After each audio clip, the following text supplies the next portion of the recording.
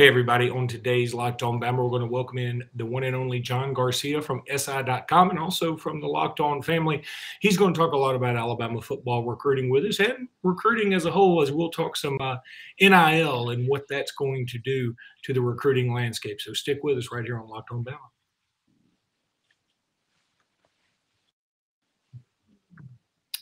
Well, Locked On Bama, your daily podcast on the Alabama Crimson Tide. Part of the Locked On Podcast Network, your team every day.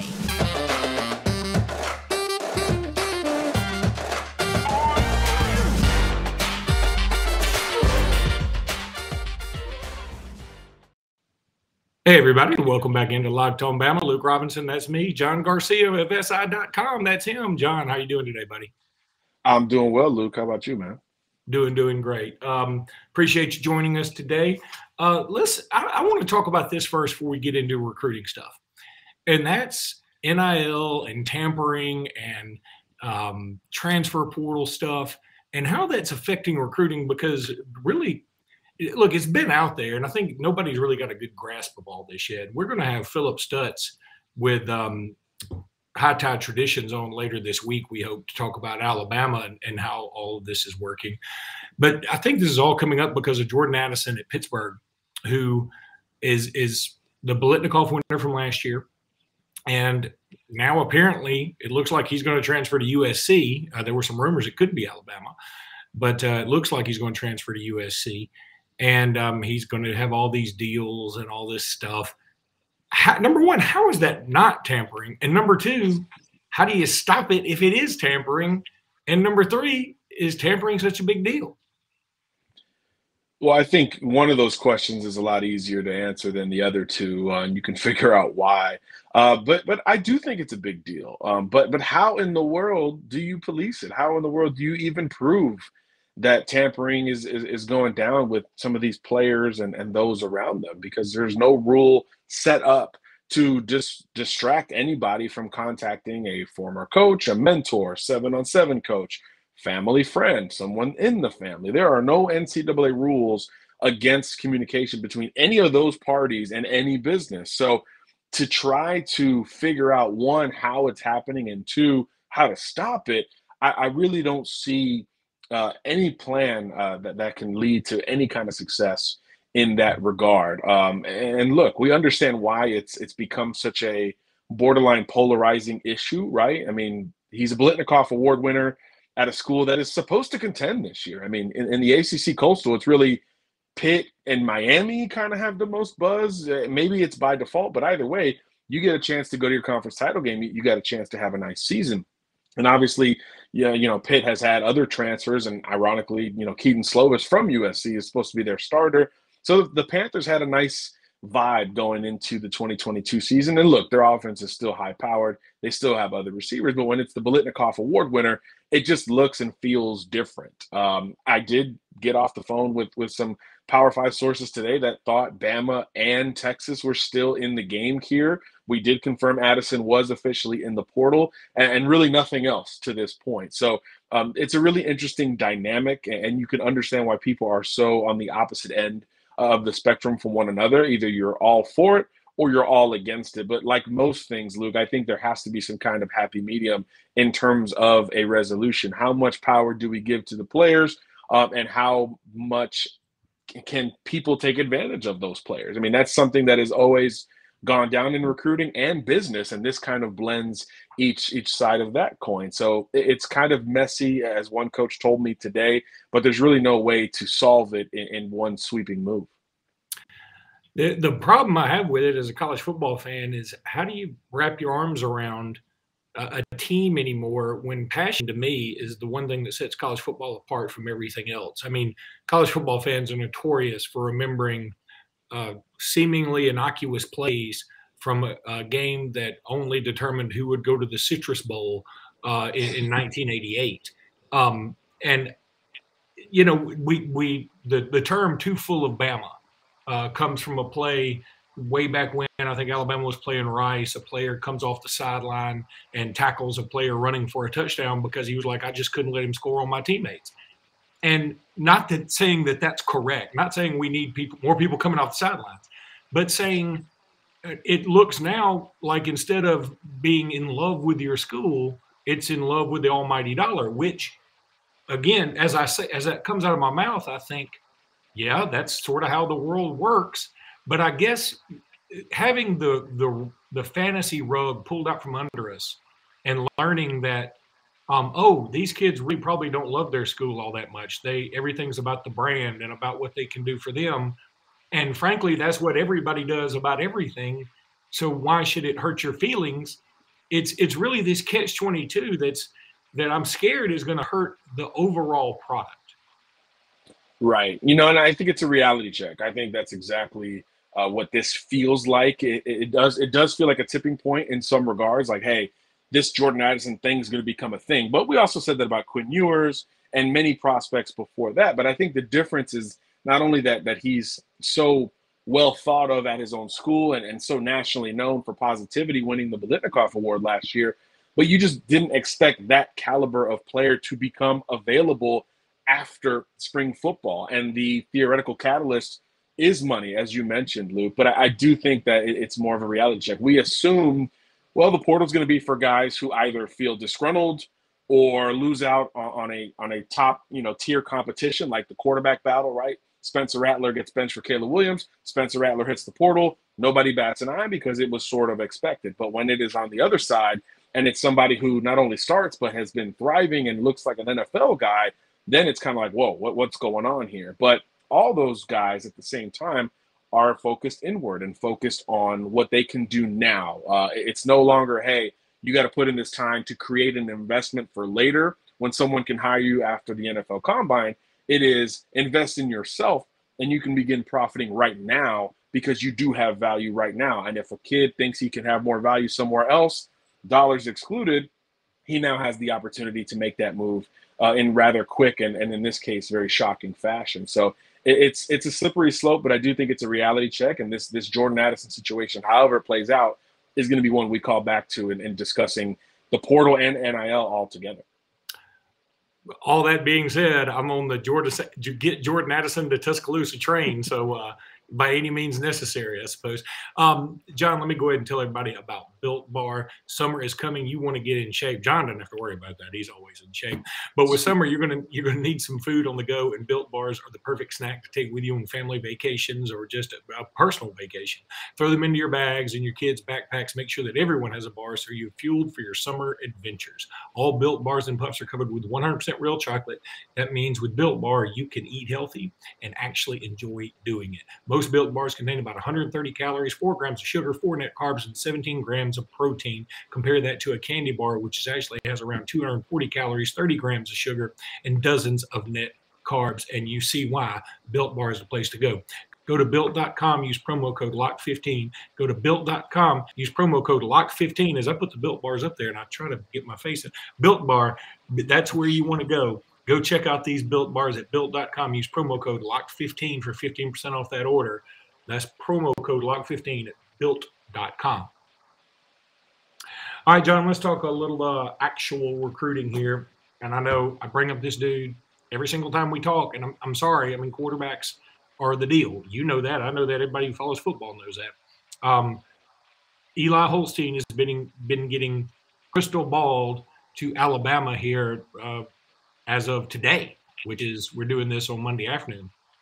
And it seems like he's going to commit sooner rather than later. At least that's the general overall feeling. And that, this whole thing about, Alabama's in it for Arch Manning, Eli Holstein, which one do they prefer? Which one prefers Alabama, et cetera, who's going to commit first?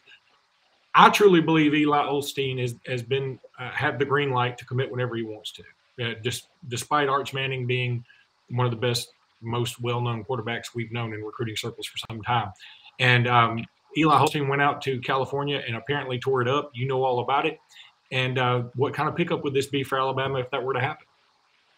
Yeah, these two, ironically, Luke, both in Louisiana, the top two players and quarterbacks in that state, and they both look like they're going to leave the home state for college football. Look, I mean, Eli Holstein on his own is a great quarterback prospect. Look, we haven't come out with our rankings yet. He will be a top 10, borderline top 5 guy. And when it comes to athleticism, Eli is going to be maybe the most coveted dual threat in this class of 2023. And you mentioned what he did on Sunday at the Elite 11 Vegas. Let me look off screen to read off some numbers here. 40-yard dash, laser time, 4.64. Vertical jump, 38.3 inches. Agility, 4.19. That is like slot wide receivers type stuff in terms of timing. Powerball ball, 45.5 at 6'4", 222 pounds. So some perspective there. Bigger than Tim Tebow at the same stage, much more athletic at the same stage based on these results, to the point where you say, well, how athletic is he? Well, the Elite 11 tests every quarterback that comes through that circuit, and every quarterback you can think of that has had success at the high level has gone through the Elite 11 circuit and tests. Eli Holstein's test on Sunday was the highest overall score athletically that they've ever given out, higher than Lamar Jackson and Andrew Luck and Pat Mahomes, the aforementioned Tebow. Any quarterback you want to throw out there, Eli tested better overall. Doesn't mean he had the fastest 40 or individual things, but collectively he tested better. And then he went out and threw it and got an invitation to the Elite 11 finals as a pure passer, where athleticism is really limited to the pocket and breaking the pocket to a degree that there's really not a whole lot of sprinting at these camps and combines. So you get the best of both worlds with Holstein. 44 touchdowns as a junior, huge breakout season, state champion at Zachary High School in Louisiana, and now the whole world wants him to be their future quarterback, including Alabama. And as you mentioned, Luke, it does appear that the Crimson Tide is in the driver's seat with this thing. 3 visits this spring, a 4th visit now, he told some reporters yesterday, is in the works. So you get curious. Once that visit is set, is this the day that Holstein tries to make that verbal commitment? And then it brings you to the other point. Where does Nick Saban stand in this whole deal? Does he have that green light? Can he just pop at any given moment? And then what does that do for the quarterback board? Does it rest things and settle things and say, hey, this is the guy for Alabama? Or does it only bring up more questions? I think those answers are still to be determined, and I think they can change. And maybe they have already changed, Luke, to your point in saying that Holstein's probably the guy for Bama in the 2023 cycle. If that's the case, I do believe something has changed, and maybe something like Sunday and those validated testing numbers can put one school over the edge in terms of changing their own internal quarterback board. So it's fascinating. Either way, Alabama is probably going to end up with either Eli Holstein or Arch Manning in this class of 2023. And if you're a Crimson Tide fan, you got to feel really good about that and the trajectory of the quarterback room behind Bryce Young once he moves on to the NFL. You know, you've got Jalen Milroe, Ty Simpson, and then whoever jumps in from this class. So I think some great position battles are set up for the future. And as you know, Luke, to win a national title, you have to have depth in the quarterback room because competition breeds attrition, and so does the SEC schedule. So you need quality depth and talent in that room. And either way, Alabama's in really good shape.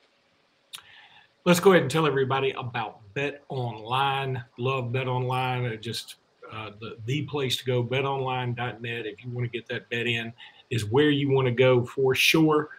Bet Online is the #1 source for all your betting stats and sports info. Find all the latest sports developments, league reviews, and news, including this year's basketball playoffs and the start of Major League Baseball season.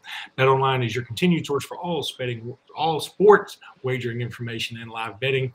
And Bet Online, that's where the game starts, John. You already know that. And look at that. I just put it up there. I mean, I'm getting good at this, John. I'm telling you.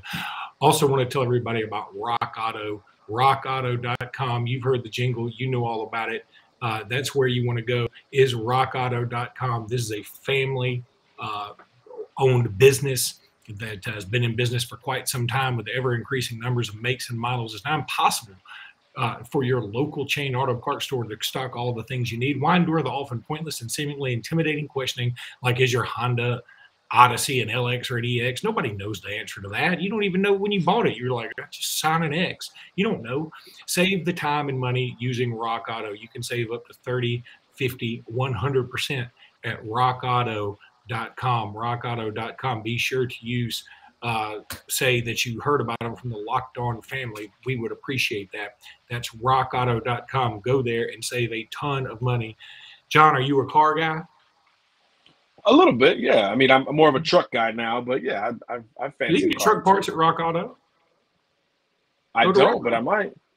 Okay, see, Rock Auto already got you a customer right here. Mr. John Garcia is going to buy that timing belt.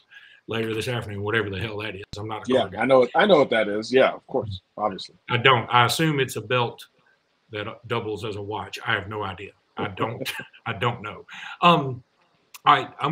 I want to ask you two parts. I want to finish up with Eli Holstein really quickly by asking, when it comes to Eli Holstein and Arch Manning, I think the reason most people prefer Arch Manning, and not saying Arch Manning isn't good, they're both awesome, but maybe the reason most people would prefer him is because of that name and because they would assume he would be the kind of guy that could attract other blue chip talent. What kind of Pied Piper will Eli Holstein be should he commit to Alabama? Well, I think the Holstein projection is on the rise from a national standpoint. I think Sunday was a huge day for his brand. I mean, if you want to calculate some kind of NIL value, I think it went up no matter how you calculate it.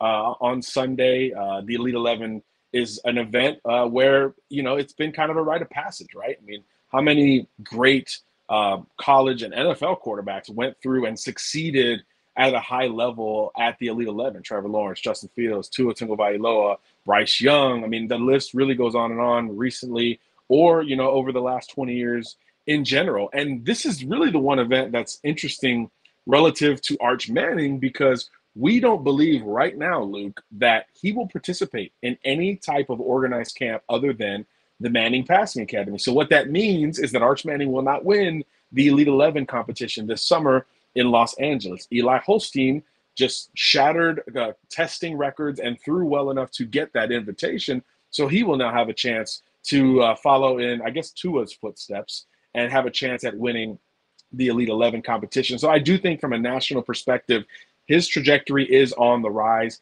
Kids know about him. He was committed to Texas A&M. They've built a great 2023 class to date. Obviously had the number one class in 2022. Holstein was recruiting on behalf of A&M. So from that Louisiana to Texas corridor, prospects know him. And obviously there's a ton of talent in those states. And then if and when he commits to Alabama, obviously he's going to continue to take more visits to Tuscaloosa. Heck, he's frequented the school as much as most commitments have to date.